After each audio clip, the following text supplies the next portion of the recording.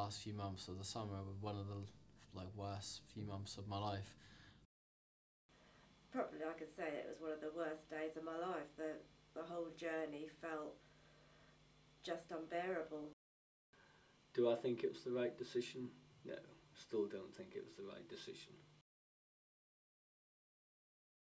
It all started really, I finished my media course. I did the BTEC National Diploma at Great Yarmouth College, and had a passion for media, and wanted to get a career in the media industry, and had proper goals and wanted to go to university. And I had a dream. I wanted to be a presenter. And as the years started to go on, in the second year, I started to lose motivation. I started to lose concentration on my studies and stuff like that, and it kind of got me away from my dream, and I lost focus really. And I'd applied to go to university at Bedfordshire, and that was my main choice, and I had all my heart set on going. I really wanted to go. Throughout his last year at college, James was talking about plans of going to university and applied to the various ones he was interested in. We got it down to a final choice of Luton and got details through for a visit. The first thing we did was to go to Bedford for an open day, to have a look around the facilities, to meet some of the tutors, look at the actual course facilities that they were offering. It was a full day. We left Lowestoft in the morning, got back late afternoon. A very good day, and in fact I found it very, very impressive, the facilities. It looked a good place.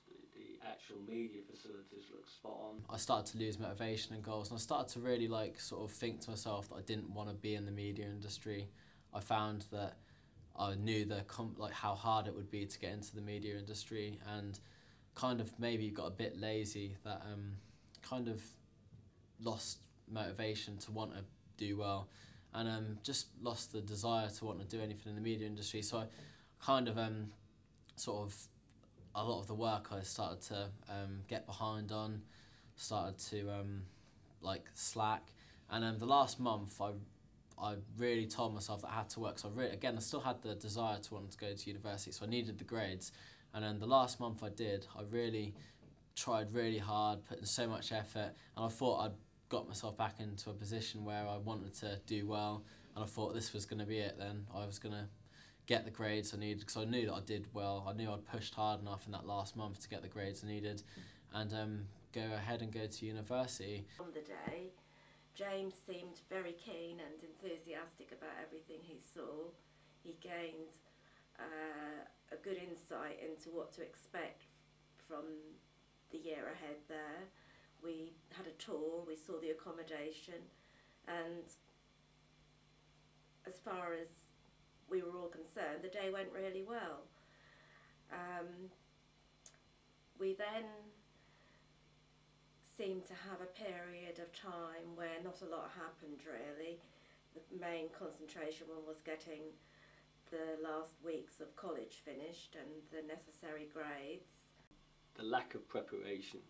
I think it was fairly self-evident to me when I came home that there was several things which were not actually happening. I didn't think the finance side of the business, of the actual going to university, had been organised well, and clearly there was no preparation for student accommodation. We tried to sort out finance and accommodation but didn't really seem to be getting anywhere, and I must admit that at no point did I really see this as an indication that James was not wanting to go, although I did feel that he was probably getting nerves. Seemed to be no efforts made, or very little efforts made. I put this down in many ways to James being quite apprehensive about it as it was getting nearer, and thought possibly that it was his way of dealing with that.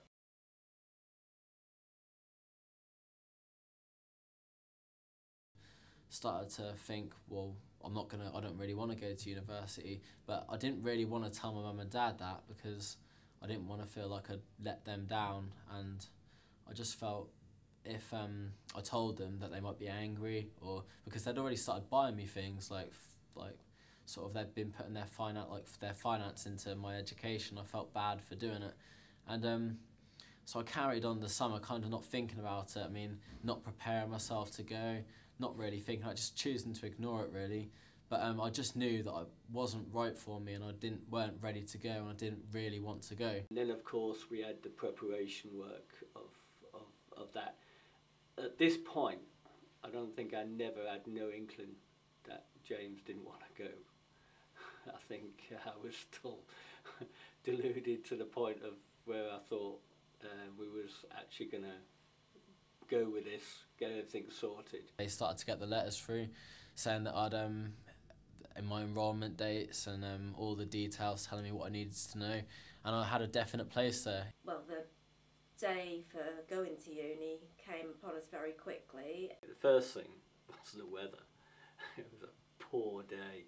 I mean, it was one of those really hard, rainy, windy days. The whole way down on the journey, I did not have a good feeling. There's a couple of things that for me, I noticed. One, I didn't think it was a good idea that James's girlfriend came with us on the day itself. I think goodbyes are hard enough as it is without actually doing it at the point where you've got to drive back and leave the person there. James seemed very upset and not himself, and it was quite a stressful journey.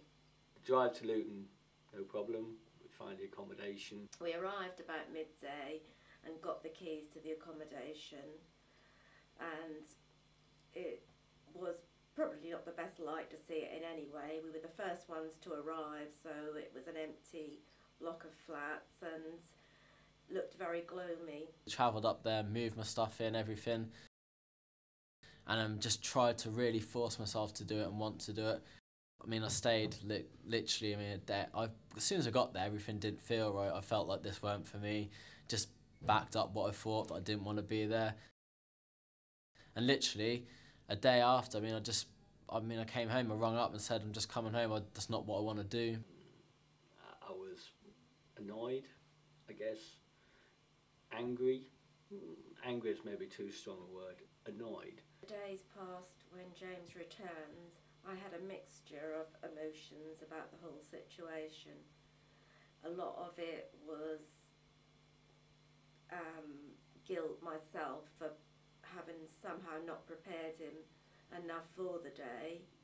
It's one of those that you look back and think, if only, or maybe, if I'd done that, maybe this would have worked out. I knew that one day he may look back and regret that decision. I was more lying to them, which was worse. So in the end, when I made the decision, what I did was the best decision, because it was me being honest with them and me doing what they want to do, and at the end of the day, that's what they're going to want me to do what I want to do. So ultimately, what I did wasn't the best thing, because I lied to them, and